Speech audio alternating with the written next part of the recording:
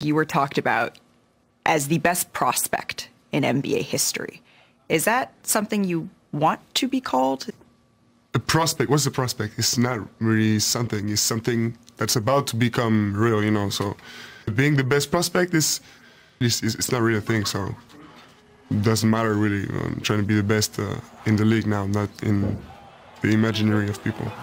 The Victor Wembanyama era is here. The NBA has been around for 78 years, and through that time, we have gone from the chosen one to the alien. How on earth did we escalate to this already? Thanks to BetUS for sponsoring today's video. The NBA has seen its fair share of freak athletes, whether it be LeBron James, Vince Carter, Shaq, etc. Victor Wembanyama's arrival shows us that those guys are the past, and he is the now. Standing at 7'3" with an 8-foot wingspan. Yeah, you heard it right, an 8-foot wingspan. If you were tired of LeBron James' never-ending run, wait until you realize that Victor Wembanyama is only 20 years old. Bearing injury, of course, we're getting a guaranteed decade of plays like this. Somebody needs a body bag. That was terrible. Imagine if I told you that a rookie was in a head-to-head matchup with a prime Giannis Antetokounmpo. You'd think I was joking or something, but I'm not.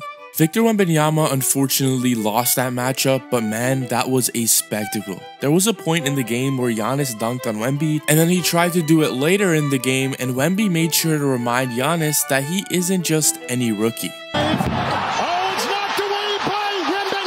The best part about the block was that it was in the clutch and it kept it a one-possession game. That was also his 5th block of the night. A true contender for Game of the Year, even due to it going all the way down to the last possession, which of course led to Jeremy Sohan selling Victor Wembanyama. But back to the matter at hand, however. It is very difficult to say which side of the ball that Wemby is better at because he's elite on both ends of the floor. But I may have to lean towards his defensive side on this one. Let's take a look at this play for example. Victor Wembanyama starts this play in the free throw / paint area. Yeah, somehow manages to not only contest the 3 from Andrew Wiggins, but also manages to block the shot entirely.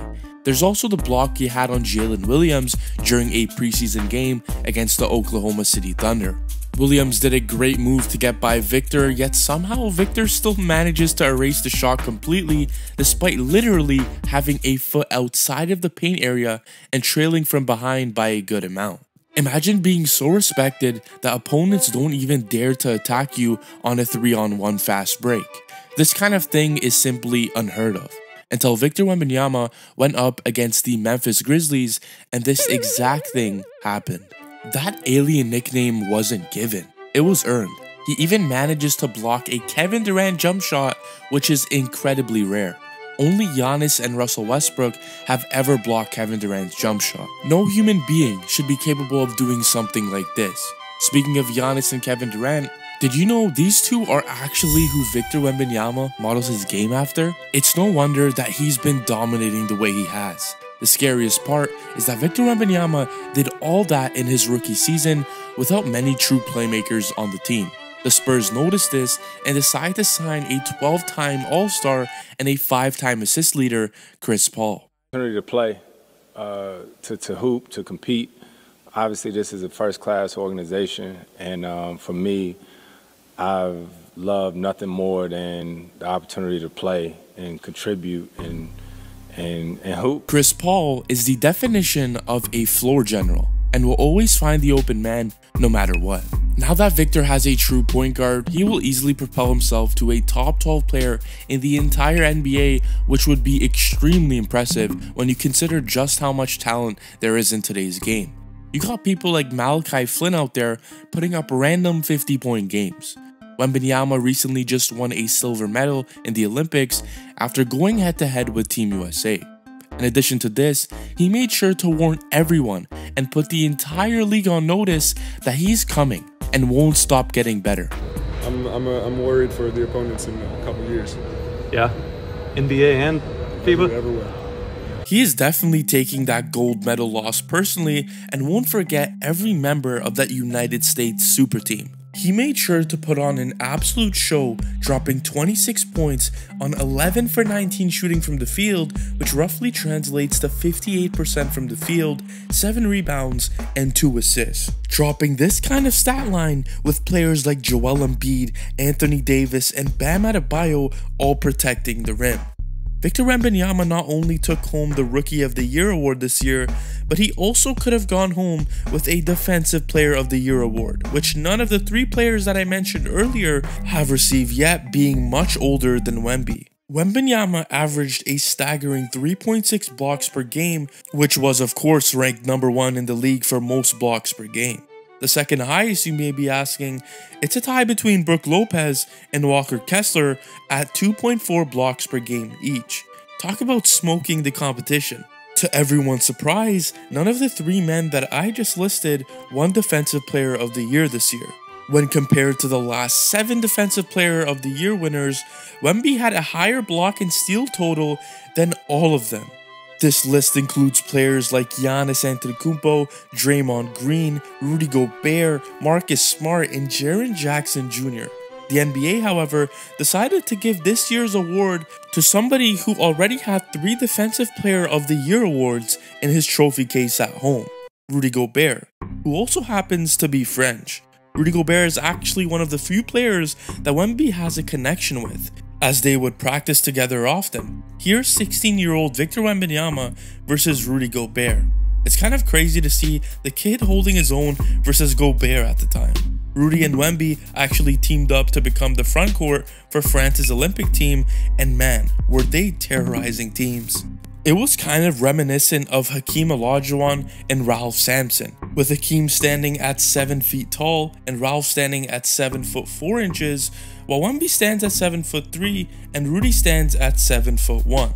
Although Rudy Gobert is nowhere near as talented as Hakeem offensively. Victor Wembanyama is so much more than the blocks though.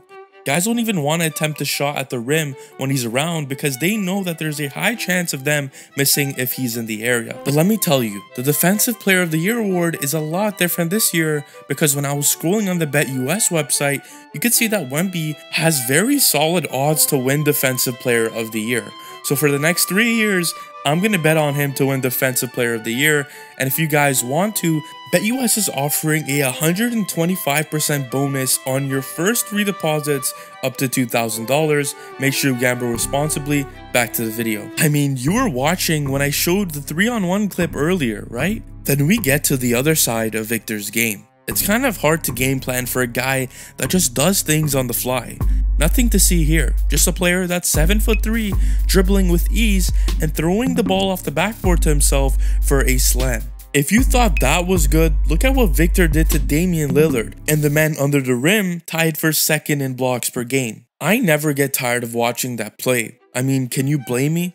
If you ever take a look at Giannis in the post-game interview, you can clearly see that he was left in awe after playing Victor Wembanyama and said that whoever said Victor was 7 foot 3 was a liar, while also claiming he was much taller than they said he was. No, I've never seen anything like him, 7'4", 7'5", I don't know how tall he is.